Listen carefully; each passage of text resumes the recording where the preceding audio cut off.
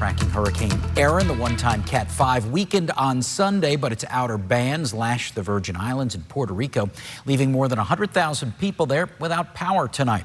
As forecasters warned the storm would rapidly grow in size and pick up new strength, tropical storm warnings issued for the Turks and Caicos Islands and the southeast Bahamas. The 11 o'clock update on that storm is out now. First Alert meteorologist Sammy Squires joining us in the Weather Center. And we've said for several days now the storm is not going to hit us, but we will see some impacts in the coming days. Absolutely, and that's just because it's growing in size, and it is expected to continue to grow as we head into the next day or so.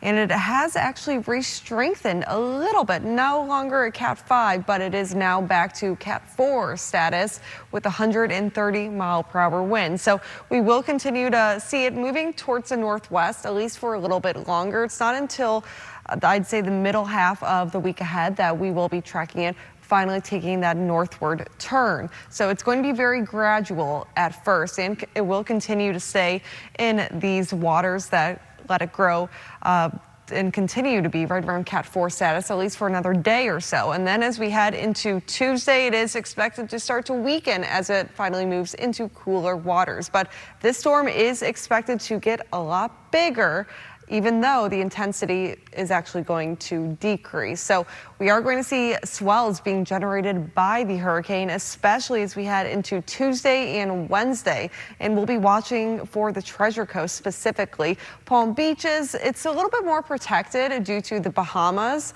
and the way that the coast is situated. But as we head into the next couple of days, we are going to be also watching the high rip current risk along the Treasure Coast. I wouldn't be surprised if it also extends for our Palm Beaches. So tracking the chance for high surf as well as rip current risks and even the potential for hazardous boating conditions, all for our coastline. So we'll break down that forecast and tell you what else we are tracking in the tropics coming up soon. Now you can track the tropics and the local forecast with our WPTV First Alert weather team. Just use that QR code on your screen right now to download the free WPTV News app.